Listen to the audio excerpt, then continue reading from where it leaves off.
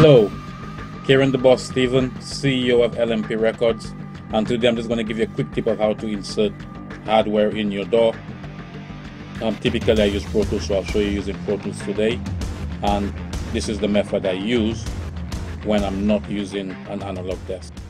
So I have a simple way that I route all my analog gear into my Pro Tools session using inserts. It's simple. As long as you have your interface, you have more than 2 or 4 sets of ins and outs. The most important thing is that they need to be on the same input and output from your audio interface. So here I have a warm audio which I typically use on my vocals. So simple, I just go into Pro Tools and I have my I/O setup here. So you see I have my interface. Okay, so on my inserts you can see there. So I have my safe sound compressor, I have my other tube compressor.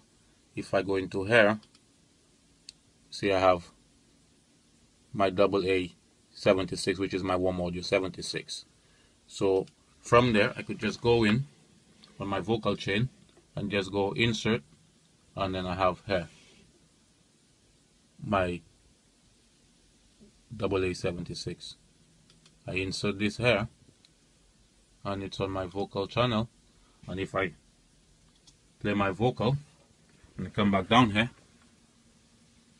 you see I have movement there inserted.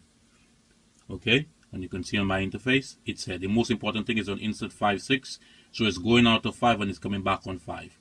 That's the only way it works. They have to correspond, right?